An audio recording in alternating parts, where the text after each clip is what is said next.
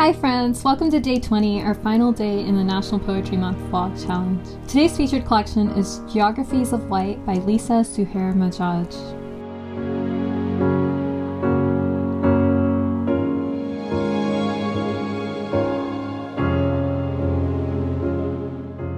I read this in 2021 as part of a class. It's a beautiful book, and I remembered it being very beautiful, but I really selected it for the title. I wanted our last book and the last title in our last week's spine poem to be a positive one. However, I had completely forgotten how dark this book actually is.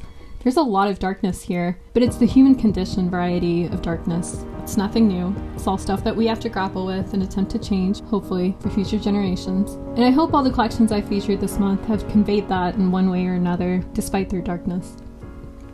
There's a quote in a blurb on the back of this book from someone named David Williams that I think conveys this concept really well.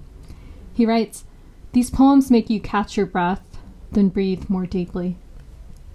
I hope today's poem and every poem that I featured this month does that for you. This is practicing loving kindness. Bless the maniac barreling down the one-way street the wrong way, who shakes his fist when I honk. May he live long enough to take driving lessons. Bless the postman puffing under the no smoking sign. When I complain, my mail goes mysteriously missing for months.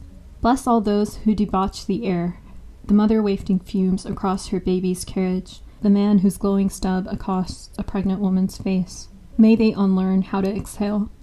Bless the politicians who both give and receive bribes and favors. Bless the constituents seeking personal gain, the thieves, the liars, the sharks, and bless the fools who make corruption easy.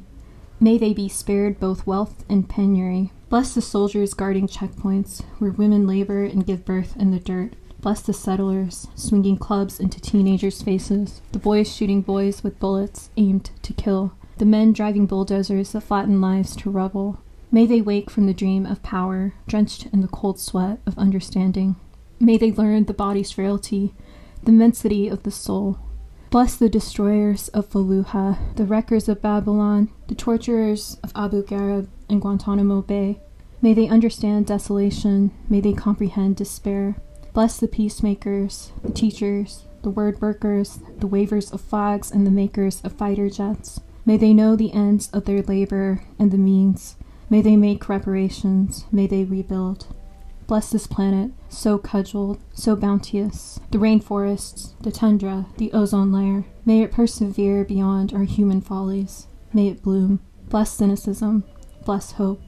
Bless the fingers that type, the computer that processes, the printer that prints. Bless email and snail mail. Bless poetry books that cross oceans in battered envelopes, bearing small flames of words.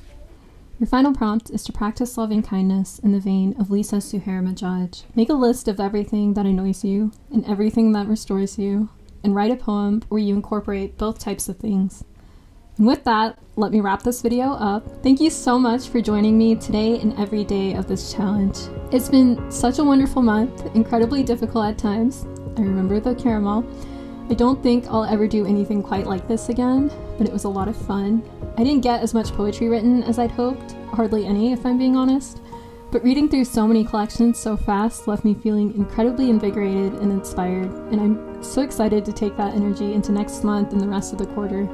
I think I will eventually answer all the prompts just to see if I can, and if you've done them too, I'd love to hear from you, so please do comment whenever you see this video and let me know what you did this month. We'll return to weekly videos starting next Thursday, so I'll see you then. Bye!